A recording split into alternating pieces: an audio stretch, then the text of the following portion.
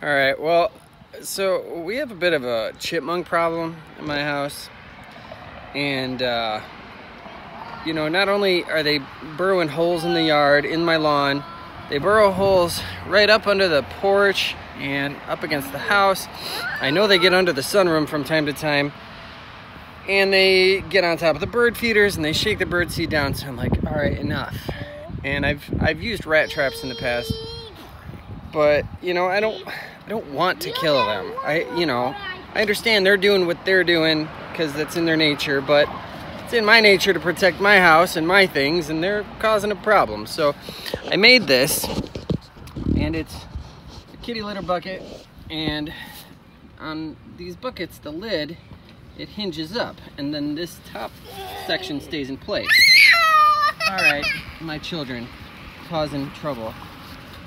Oh, Elton wants to be part of the video. Thank you for the hug, Peanut.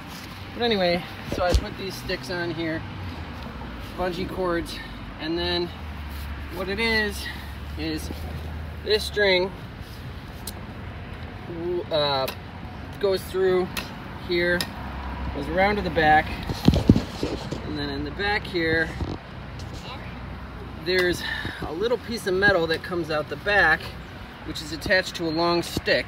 And the stick has peanut butter on it, so that when the stick gets tipped down, the loop comes off the thing and slides off. And of course, the bungee cords pull the door shut. And if you see here, let's see if I can do this.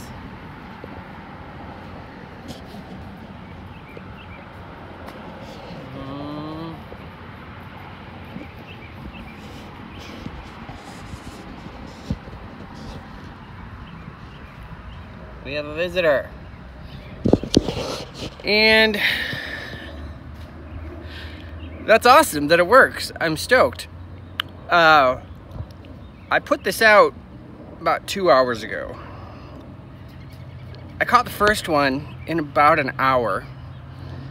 Drove him about 2.5 miles to the forest preserve, and then let him free. Thought I was humanitarian. Now I've got another one in less than 2 hours.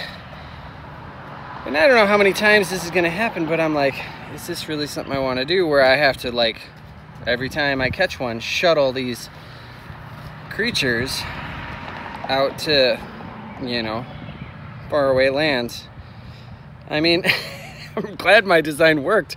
Apparently it worked a little too well. But, yeah, I mean, I gotta figure something out. I think maybe what I need is like a holding pen where I can just like accumulate like, you know, 4 or 5 of them, then take them as a big family out so they can live in the forest. Maybe that's what I need to do. So, yeah, anyway, living with nature.